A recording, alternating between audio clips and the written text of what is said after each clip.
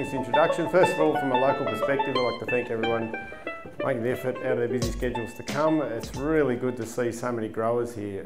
As an organiser and communicator, it's a struggle to get growers to come away to any event these days, so I take my hats off for you to making the time and that you felt this was a worthwhile event. Secondly, I'd like to thank Kirli for all the work she's put into this, the dark horse behind the scenes. So most of my presentation, Kirli's put together. A lot of the technical work that comes through grassroots is all done by Kirli. I tend to be the one that stands up the front and does the speaking, but her expertise is duly acknowledged. So my talk is on crop competition. So Lisa outlined the, come down the front, anyway, outlined the big six. So, and a key part that we're seeing emerge in that big six, we're all very herbicide focused, and particularly agronomists, we get very herbicide centric, but there's so many other tools out there in terms of crop, I guess, manipulation with competition to help put pressure on weeds. So I'm just going to go through that from an emerging farming system tool called the strip and disc, and I noticed how everyone was wriggling their seats when we started talking about disc seeders before. Well, this is going to make you wriggle even more. So it's stubble, it's high residue, but there's actually a proportion of growers who are making it work. And this is no means a comprehensive summary of any data. It's purely observations, but we're just going to put it in the context of crop competition. So crop competition, this is my opinion solely, but I think quite a few of you would agree that the tide is changing a bit, and 10 years ago I probably would have been up here talking in terms of wide rows, 12-inch knife point press wheels, how we can get a lot of these pre-emergent herbicides to work. But as growers are making the change to new machines, you see there's a subtle shift, and narrow is the new black. So people are becoming more and more accepting of going to a narrow row spacing and putting up with some of the compromises that might bring. So I guess disc seeders, as people are changing, and I'll talk a little bit about this in my talk, and then for those who are going on the tour over the next couple of days, we'll get to see firsthand growers who are investing in disc seeders back on what we might call ultra narrow rows. So 6.5 to 7.5 row spacings, and then on tine seeders we're seeing 10-inch or the 250mm row spacing become a little bit more of the norm compared to 12, 13 or 15 that we saw emerge a couple of years ago. So I guess why is that happening? There's a whole raft of reasons, and that discussion on the mix and rotate, I guess, brought it home to me this morning as well. So whilst we get very herbicide centric, and herbicides do a great job, we want to look at all the tools we can use to complement those herbicides, and one of the big levers is row spacing, crop competition. So this is probably the one bit of solid data I'll have in my talk today. So I just get the feedback from the advisor updates at GERC. I get a flogging because I don't have a lot of data at times. But this is solid data. And row spacing, there is some comprehensive information from a whole range of sources across Australia. Probably the main one is the 1% higher yield per inch narrower. That's what take-home message. It's a really strong rule of thumb, and it's based on some solid science from particularly Glenn Reithmuller in Merredin, WA. So you're 29 years of research data, and you've all probably seen this many times, and we'll keep bringing it out because it actually does work and it's robust information. So every 1%, every inch you go narrower, that's 1% higher yield. But the other thing here at a weeds conference is it adds more crop competition. So there's actually less seeds able to set in I guess a dense crop where you've got crop competition. And locally, the E.H. Graham monograph, so that's a comprehensive document from CSU, Brendan Scott and the team. So there's over 160 trials in that document, which highlights that in wheat, barley, pulses, canola, that narrow rows contribute to high yield, but also they help compete with weeds. So it's pretty synergistic. And it's part of this big six that Lisa introduced this morning. So the crop competition really fits into the double knock story, the pre-emergent package, Rick, that summarised so well. Crop topping, so that's a practice we've been a bit slow to take on in the east, but it's really gaining momentum as spraying capacity improves and registrations allow us to do so. Harvest weed seed control, so we're probably a bit slower to take that up in the east than what's happened in the west, but it's getting its own momentum as well. But diverse rotations, and that's probably put that in brackets there. It's something you want to emphasise in my talk today. The rotations probably drive some of the flexibility with particularly disc seeding and some of these strip and disc type tactics. So without the diverse rotations, a lot of this becomes a lot more limited. And I know there's a lot of advisors in the room and growers as well that we work with. The industry pushes back because wide rows work. So there's some pretty sound packages around pre-emergent herbicide use. The cost of an air seeder on a 12-inch row compared to a 7 or a 9-inch is a lot cheaper per row unit. That's pretty obvious. Horsepower per tine is less on wider rows, so that all works. And I guess it's up to me to help outline to you why some of the alternative tactics might have a fit in your business. So narrow rows can work too. So it's just an example. I'm not saying if you're looking at going to a narrow row that you go the full extreme back to this 6 or 7 inch, but even here's an example from some growers at Madong on a fairly heavy red setting clay soil with some black ground as well. So they moved to an NDF disc on a 10-inch row, back from previous on 13 to 3rd with their Gason knife point press wheel. So they're pushing all the way back to sort of really narrow, but the system worked for them because of their soil type. So there's different ways to get narrow. It's not just the ultra narrow. So here's a photograph from the junior grassroots team sitting on a granite rock at Junee. So I guess I use the analogy finding Zen. So in terms of crop fulfilment, strip and disc involves 3 components to help achieve that fulfilment. So we're going to talk about the disc seeding side of it, the narrow row spacing side of it, and then probably the more recent addition we've seen in the system is the stripper front. So the high harvest tactic. And this is led by grower innovation. So it's something we've sort of seen as we've been away on trips, come back and there's a group of local growers who are really making it work in their system. It's a bit of a challenge for mixed farming. So some are doing it in mixed farming, but it's largely continuous cropping. So the mixed farmers will cover off on some of that stuff later on with Tim and Ben Webb, but this is for more intensive cropping systems. I guess we really want to understand each component, so discuss a little bit about the disc system itself, and then the narrow rows, how that fits into it, and then, as I say, go into the stripper front, and then try and pull all those components together. So I think if you look at each one in isolation, and I'll talk about that throughout the talk, it sort of doesn't create the synergy or the value out of having all 3 together. So I've just got a video that Kirili put together here from a grower who's been doing it longer than others in this area. So he had a demo, Ben Beck from Downside. So the first stripper front was 3 years ago, and he subsequently purchased one. He runs a 9-metre CTF system. So yeah, it's quite self-explanatory, but I'll just run the video. Yeah, groovy music.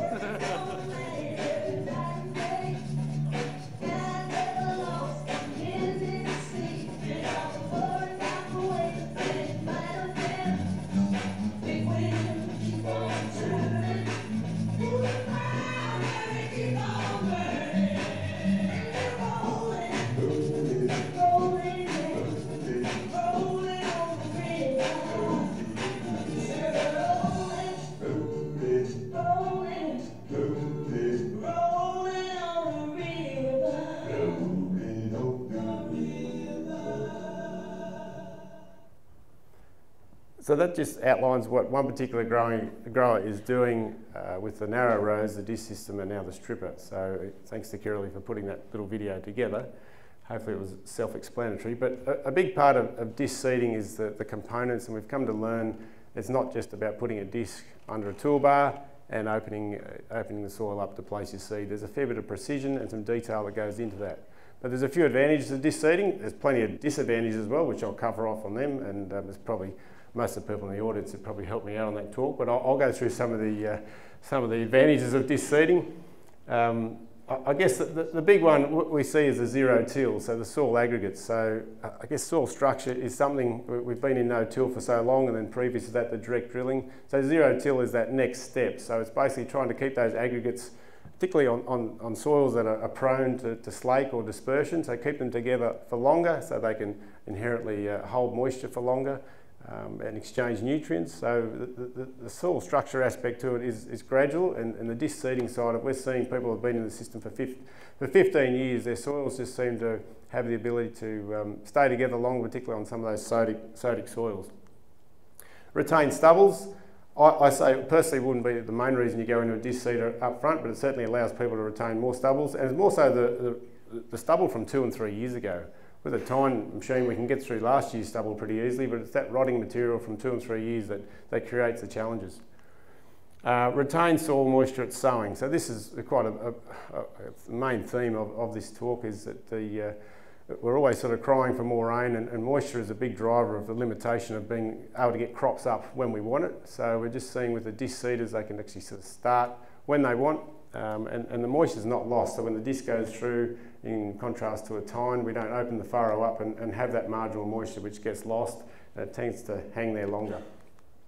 So there's been a big shift in the industry, and this is nationwide, with the trend to calendar sowing. And the majority of clients we work for basically aim to be finished by the 15th of May, whether it rains or not. So you need a pretty well-structured soil. That might be a bit challenging for some people in this room, but that's become industry standard. That doesn't matter if you're putting 2,000 hectares in or 10,000 hectares. They've got that start date and that finish date. So we set the range of varieties and a range of maturities to match that window, because there's just so much overwhelming evidence from people like Rowan Brill, James Hunt, that early sowing works. So we've got to have a seeding system that suits that. So we want to sow early.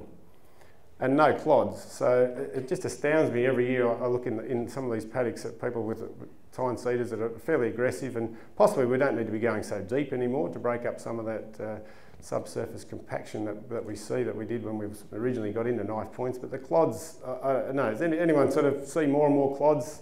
After last year, it was quite challenging with a lot of waterlogging, but the clods are an enemy in terms of pre-emergent mixing, and also soil structure. Like, they just tend to fall apart a lot quicker.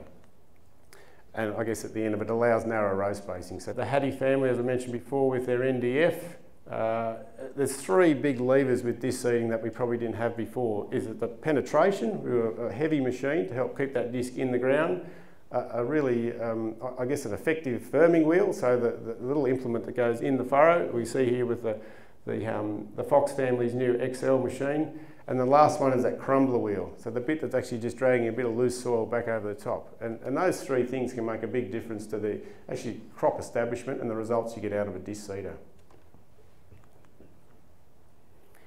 Negatives. So I'll do a show of hands as well. There's probably plenty in the audience. I see Peter will help me out on this one. So there are plenty of negatives, and this is one thing I've learned from growers that have been in disc seeders, and all credit goes to them. I'm just really lucky to hang around innovative growers and glean a lot of the information from them. So it is a disaster if it's done poorly, and every one of you in this room would have seen that. So here's an example of a 10.5 metre header. A local grower that Kirrily took a photo with the drone last year. So you can actually see that spread width. So it's actually just a standard kit on a case header, not spreading that straw. So then we went back to that paddock this year, and the crop establishment, be it a pulse or another cereal, we tend not to try and put too much canola back into cereal straws with the disc system, but it's really causing a lot of hairpinning and challenges to get crop through it. So we've got to sort of work on that harvest practice first to get it right. So that chaff becomes fairly toxic, and you see the product of that, which is called hairpinning. So the hairpinning is the function of the disc pushing the straw into the furrow and placing the seed on top of that straw. So that's the enemy. We want a clean cut. So it's like cutting cheese on a cheese board, on a cutting board. So to take that chaff out of it, and that sort of starts at harvest. So eliminating that hairpinning effect. Discs come at a higher maintenance cost. So people spend more time and more money on maintaining discs, particularly as we know we want to keep the disc sharp. So we can't shy away from that. If you want to capture some of these benefits, there's more money involved. It varies between different units. And there's more insect pressure. Again, we see, particularly with one crop, and you all know which crop it is, we see problems with slugs, we see problems with millipedes in the presence of these background stubble weeds. So there's probably a bit of innovative thinking got to happen on that too. We don't just lay down our tools and say, well we can't do this anymore. We've done some occasional burning this year with some of the long-term growers. We're looking at crop sequencing, so a bit on some of Rick's talk. Canola after pulses works a lot better than canola into cereal straw. But just, yeah, canola is a really challenging crop in terms of some of this insect pressure in these systems.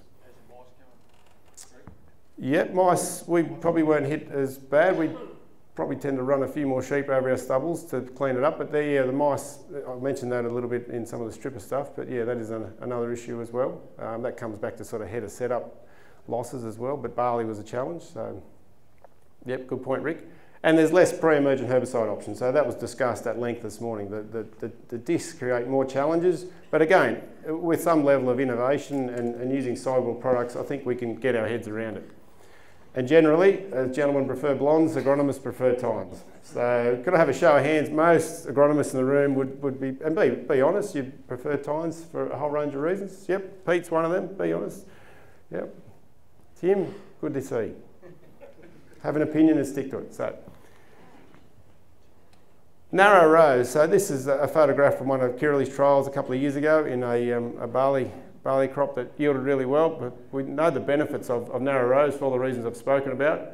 There were two, improving crop competition, but an added benefit of improving yield. So if people can come to you and say, here's another 3 or 4% yield, people would be all over it. And crop competition from narrow rows does help do that. And there's old work from CSIRO scientists like Tony Fisher that shows the best way to shade a soil is with green crop. So it's not until you get to about 10 tonne, is it Swanee, of residual stubble that you have the same shading effect as what a green crop can have. And you walk into some of these crops on 13 and 15 inches and there's bare soil all year round. And if you've got a green crop on 9 inches, you get a lot more shading a lot earlier. So that's, again, we farm in a water limited environment, so that's a pretty cheap way to create a bit more, I guess, resilience. Erect cereals, so hindmarsh barley was probably the biggest breakthrough we saw, so an erect cereal, so captures light both sides of the leaf, higher yield, but unfortunately the same effect. So we've got an erect cereal on a wider row spacing, we tend to see more room for weeds to come in those interrows. I guess Trojan wheat is another one. So you go to New Zealand and the UK, so a lot of their cereal types are very erect. So we do lose some of our crop competition. And it assists harvest weed seed control. So Dan Fox will talk a little bit about this, but when we have narrow rows, we want to push weed seeds to the upper canopy so we can capture them. How often do we go in to see canola that we were going to narrow windrow burn and the ryegrass has dropped and lodged to the ground? So if we can sort of force it to push up to the light, we can actually capture it a bit better in the harvest weed seed process. The next one is a stripper front. So this is fairly new to us, but it's old technology. So as H.B. McKay, he's been doing it for a while, but it's sort of in a modern context. It's built by a company called Shelbourne in Suffolk in the UK. And it's a rearwards rotating rotor, so it's got stripping fingers. So just think of your open hand. That's what's ripping taking the grain off the standing stalk. So it's not actually cutting the stalk. It's just ripping the grain from the stalk. So it strips the grain from the head, and 85% of the grain is threshed in the front, as opposed to your standard cut, put it through the draper, up the table auger into the header. So this is a lot of the threshing is done in the front. In effect, there's limited chaff through the header. So some observations. Any growers here have a demo last year of one or previous? No? Yep, a couple. So huge capacity. So the average was between 50 to 70 tonne an hour, especially last year. And Butterfield Beef over there, Warwick, where is he based? In the Great Southern region? Yeah, so he got up to 100 tonne an hour in some pretty handy crops last year. So it's just phenomenal the capacity they can get out of this. But yeah, from the average of growers we saw last year, between 50 and 70 tonne an hour. Less fuel, so up to 50% less fuel per hectare or per tonne. So some of it's even more. High harvest, so again you're just basically going through, ripping the grain from the top of the head and not processing a lot of, particularly the North American headers, they don't like a lot of chaff in the rotor anyway, so a lot of straw in the header, so it's just basically putting grain through the rotor. Tight concave, high wind, sieves open, they were just a few comments I stole off Twitter from the yeah, last year's comments where people used the stripper front. I won't get into the machinery stuff because I'm bound to be brought down by people that know a lot more than me. But tall stubble. So this is one observation we've made, is the amount of shading that tall stubble creates compared to, I guess, in a lot of other stubble retention situations where you might mow it off at your desired row spacing, or even mow it off a lot lower and put a fair bit of chaff out. So we're getting more moisture retention with that tall stubble that's sort of lasting over the summer. And another observation that some growers made last year is this ability to strip the weed seeds. So Michael Walsh, who's from the University of Sydney now, who's been with ARI for a long time, is actually keen to follow that up. So where the stripper's pulling the brome and the ryegrass from the standing stalk. So that's something we sort of hadn't heard of previous. We observed that in Canada with Michael Walsh. Yep. Goat grass. We watched the Shelbourne work. And it was stripping it off. The first reaction was it wouldn't, until we actually watched it work and marked goat grass in the canopy. Then waited ahead it went, then we did a count on it. Okay. We only actually found one goat grass seed on about 10 plants. Yeah, good. So I was most impressed. So yeah, I think it works well for brome and ryegrass. Wild oats, speaking to Ben Beck, he said it does tend to be knocked off a bit, which is a problem. Here's an example from Dan, David and Kathy Fox at Mara. So it's 2016 Latrobe barley, going pretty handy yields. That's just a pretty average crop at Mara, 6.5 tonne. They'd be disappointed in that, but that's pretty good. Case 8230 on a 12 metre CTF system. So the standard draper, Dan will probably talk a little bit more detail, is doing 35 tonne an hour, 100% engine power at 2.5 litres per tonne. So pretty standard sort of results. And just take note of that engine power number, 100%. So when things are fully loaded 100%, what often happens? Pressure, breakages, stress. The stripper was doing 70 tonne an hour and possibly higher, but Daniel will outline that later, but 1 litre per tonne, but only at 60 to 70% engine power. And that's an observation a grower that we work for made the other day. He tends to burn all his stubbles. He said that even in the absence of not having a disc seeder, that ability to harvest at that sort of capacity was pretty exciting. So there's a few challenges, like everything, there's pros and cons. So the big one is being able to get the grain away. So when you've got 70 tonne an hour coming at you, what do you do with it? And there's an example that Kirrily took at Ben Beck. So he actually hires a second chaser bin when they're in some of those high yielding cereal crops, just to keep things moving. So that's not for everyone, and you all have your own ways of working that out. Everyone gets very opinionated on harvest management. That's the skill of the grower. They can work that out, be it mother bins, extra trucks or what. Grain loss at the front. And Mark Day, who's speaking later today, made a really interesting comment to me because they trialled one on a John Deere last year that there was variations between varieties. So you just get a bit more grain loss with certain varieties that might be prone to shed. So that was a good observation. And another grower at Urana had more mice in the paddocks where they had the stripper on last year. So yeah, the grain loss can be higher as that stripper front hits the top of the crop. Some other comments, there was a bit more dust. Some disagreed with this, but yeah, a couple of growers said they needed to blow the filters down in the transmission a bit more than what they would be doing with the draper.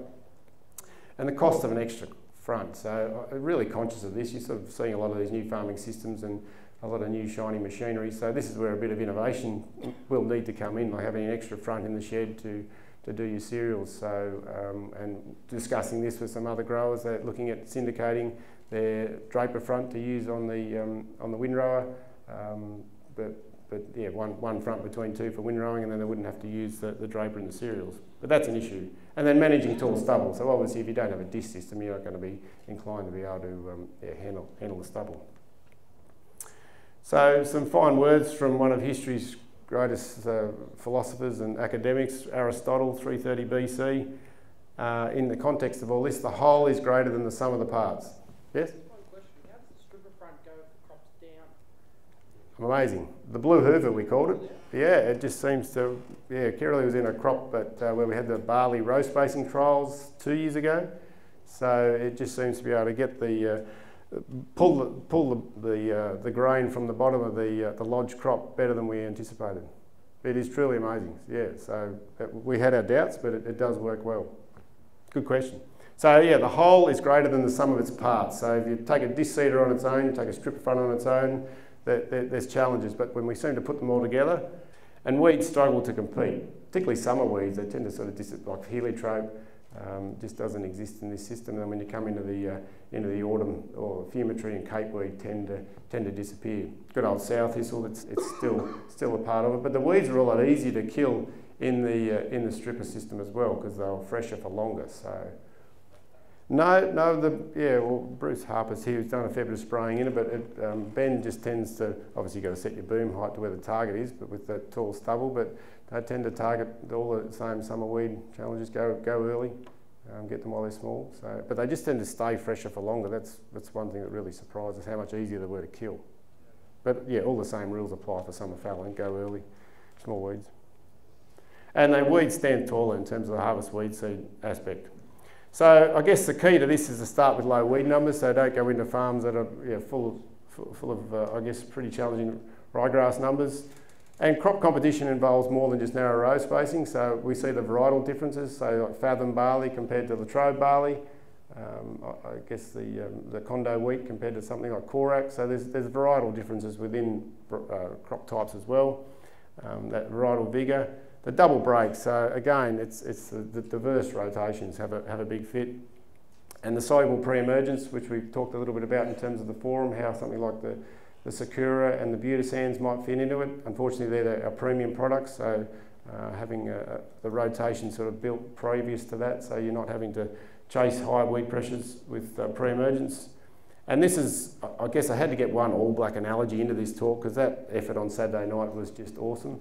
They are supreme human beings, and the agronomy package that probably needs to go with this, I guess, farming system of the stripper and disc is a bit like the all black attack. Their line speed, their defence, they just blow everyone away. So you've got to be, complete and comprehensive and on the front foot all the time. So it's about your line speed when you're looking at that agronomy package, and that involves all the things we're talking about, including crop topping and harvest weed seed control.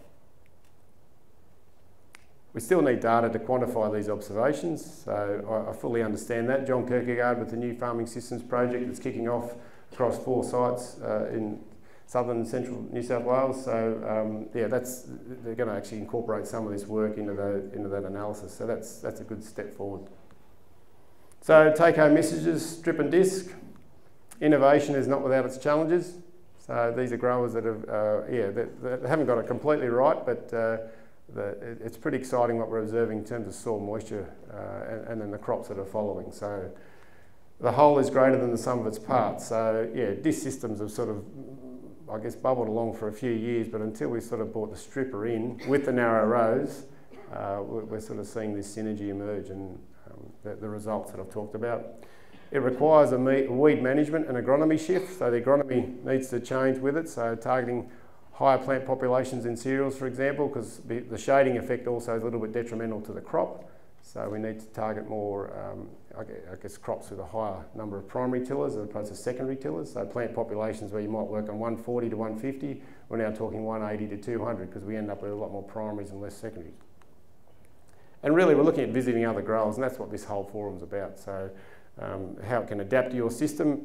Yeah, the people in this room say that does not interest me at all. But I guess when you go to the footy on a Saturday and someone's saying, "Oh, it's bloody dry, isn't it?" And I just knew 2 days ago I was in a paddock where had the moisture probe on with one of these growers, and I got the full stick, like the mud on the stick, pushed the handle. I say, well, it is dry, but there are growers out there who are innovating to manage that. So we can't just sort of put this stuff at the back of our mind, so it's not for us. I think we've really got to innovate around it. And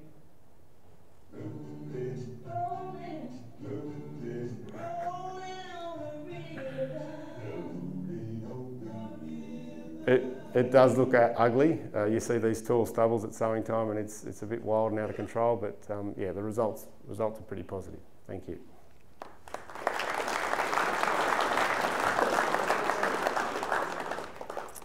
Is there any further questions?